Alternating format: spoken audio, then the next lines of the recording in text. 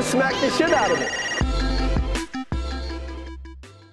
Frame Data is brought to you by Ice Packs. Recover from your painful slap in the face with some comfortable sweatpants from turndownforwalt.com, or give it to me on Patreon and I'll personally slap you myself. How's it going, ladies and gentlemen? Will Smith's backhand here.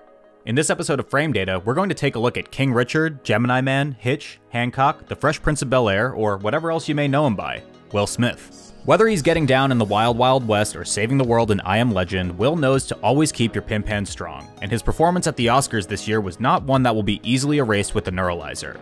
We're going to break down the slap heard round the world, the insane aftermath that followed, and examine just how hard Chris got rocked. What can I say? Will said so. Kids, I know everybody's taking steroids, and I know they taste good, but just say no. Let's check it out. It's March 27th, 2022, over in the Dolby Theater at Ovation Hollywood, and the 94th Academy Awards, popularly known as the Oscars, are in full swing. The Oscars are awards for famous people to celebrate how famous they are, and sometimes artistic and technical merit in the film industry too, but they're regarded by many as the most prestigious and significant award for famous people to celebrate how famous they are in the entertainment industry, so it's no surprise that a fight is surely brewing at this year's. While presenting the award for Best Documentary, Chris Rock joked about Jada Pinkett Smith with a G.I. Jane reference.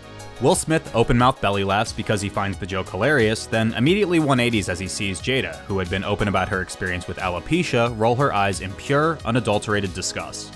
As is tradition, Will's only course of action is to engage in hand-to-face combat, which we'll see shortly, but what makes this a bit more interesting is that this wasn't even the first time Rock had joked about Jada on the big stage.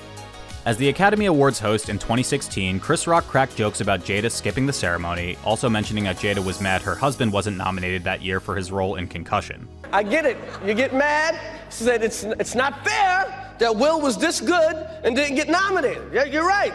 It's also not fair that Will was paid $20 million for Wild Wild West, okay? This is funny because Wild Wild West was a bad movie. This interaction is also relevant because 2022 had since tightened up on presenters' monologues, especially so for comedians. As the presenter of this award, Chris has clearly overstepped his bounds with his egregious joke, and Will Smith now legally has the right to assault him. He's gonna take his shot right here, and it's a big one. Let's watch. Oh, Richard! Oh, wow! Wow! Will Smith just smacked the shit out of me. Will Smith's slap is a long action. If we count the number of frames from the moment the camera cuts to Smith walking into position and completing the slap, it takes 100 frames to complete the follow-through. And with the reference upload at 25 frames per second, that totals 4 seconds. Because production didn't immediately cut when this happened and chose to make this as awkwardly entertaining as possible, we see a camera change at 134 frames just over 5 seconds into the interaction, and after 243 frames or 9.72 seconds, Will completely exits the shot. The last time Will Smith got into one little fight, he had to move to Bel-Air. Smith strikes with an open hand because paper covers rock, but what's honestly even more impressive about this is how easily Chris eats this hit. Looking at raw head-to-head stats, Chris Rock seems beat from the start, outmatched in height, range, net worth, and overall frame data. Chris does edge Will out in weight though, and since this slap is intended as a surprise attack, he may be able to brace himself for the hit a little bit better.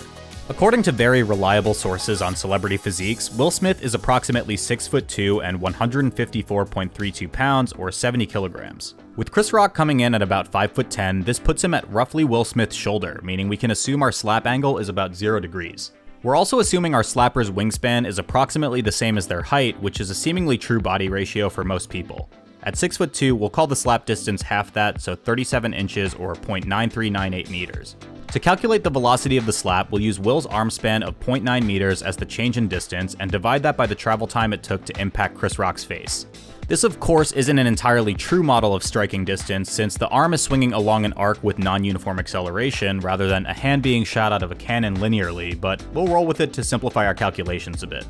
By counting the frames in the YouTube video beginning at this moment as Will's slap starts up, we can see it takes about 3 frames or 0.12 seconds for Will's hand to go from 0 distance to contact. This gives us an average velocity of 7.83 meters per second. We can use this velocity measurement to determine the kinetic energy delivered by Will's slap, which is calculated from this equation.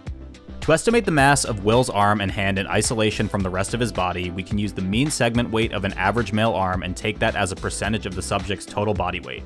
According to this chart, a male arm constitutes about 5.7% of their total body weight. With Will Smith weighing in around 70 kilograms, that maths out to 3.99 kilograms of his weight coming from his arms. Divide this by 2 to consider only a single arm, and we're left with 1.995 kilograms per arm. Now returning to our kinetic energy calculation, we can find that Will's slap carried approximately 61.156 joules of energy on its way to Chris Rock's face. To calculate the force Chris experienced on his face, we can use this equation, but we first need to find the acceleration, or in this case deceleration, in which Chris's face brings Will's hand to 0. This is expressed as a change in velocity over change in time. Time in this case being the time in which Will Smith's hand remains in contact with Chris Rock's face if you assume momentum goes to 0 as a result of only Chris's face slowing down Will's hand. Again, by counting frames, we find Will asked what the 5 fingers said to the face for a mere 2 frames, or 0.08 seconds. With this change in time, our acceleration measurement is 97.875 meters per second squared, and going back to our equation for force, we can fill these variables to result in a received force of 195.271 newtons taken directly to Chris's sculpted cheekbones. It apparently takes about 5,400 newtons of force to completely crush a man's skull, so this slap is almost there.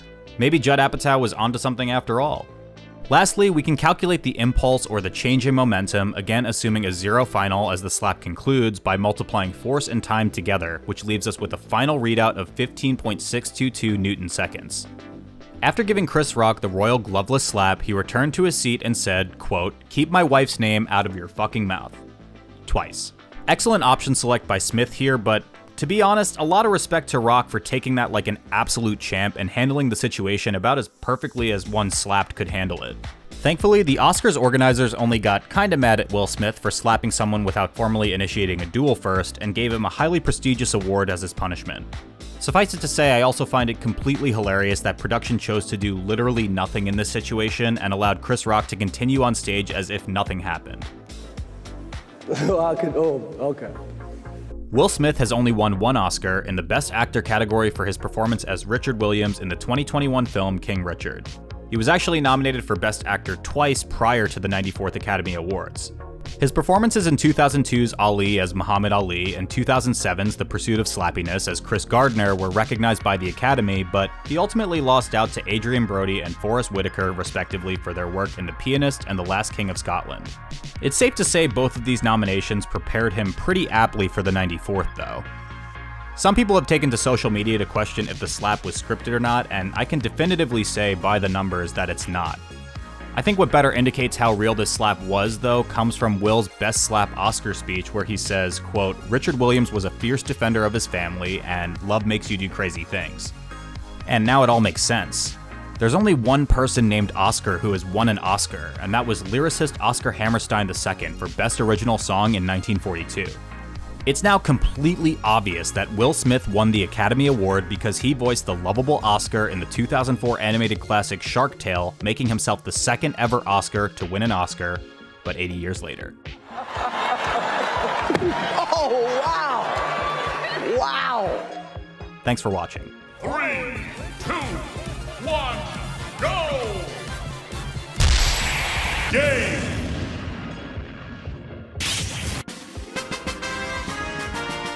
Yeah, it's rewind time. Yeah, if I control rewind, I would want Fortnite.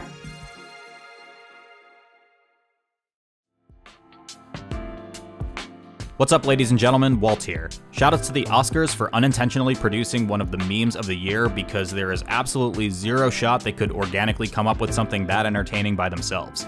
Big thank you, as always, to all of my supporters on Patreon, especially Avishua, Dorian, and Storm, who helped make these videos possible. If you'd like to see more content like this, please be sure to subscribe so I can use internet numbers as a means of happiness. If you see a moment that you think would make for a good breakdown, feel free to tweet at me at TurnDownForWalt or come chat in our community Discord. Thanks again for watching, and happy April Fool's Day.